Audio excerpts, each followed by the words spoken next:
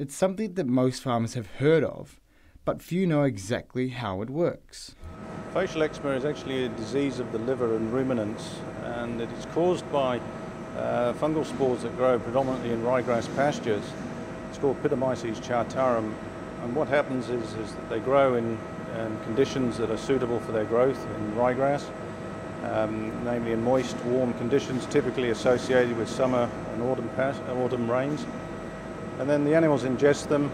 The spore releases a toxin in the rumen. It's called sporodesmin, and it is that sporodesmin that actually causes liver damage.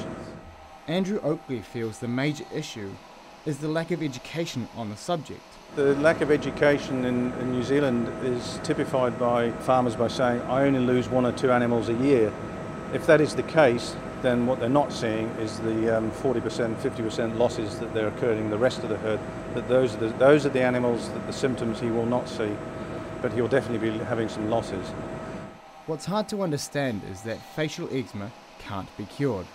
Say 1% of animals with clinical signs, there's going to be typically 40% of the herd will be affected by facial eczema, and that's where the big production losses occur.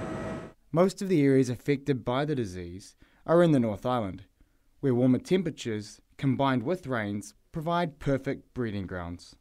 The major areas affected by facial eczema will be the Waikato, Northland, Bay of Plenty, and probably the Wairarapa areas, and some in Taranaki as well.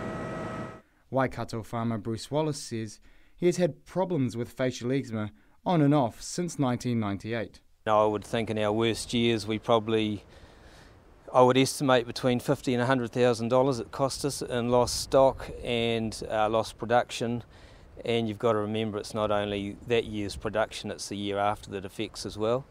And just so demoralising, especially when you put a system in place, spend a lot of money trying to control it, and it fails. If you ask Bruce what the worst part of farming is, he has no hesitation. The worst part of facial eczema is once the cows get the disease, there's not a lot you can do for it. So it's just prevention basically. And don't put the cows through it, and don't put yourself through it, because it'll bury you if it carries on. It's important that farmers keep on top of spore counts by sending away fecal matter or pasture samples to the lab to be tested. Once the results have come back, researchers may advise them to use time capsules or other methods to help prevent facial eczema. Scott Milligan, Country 99 TV News.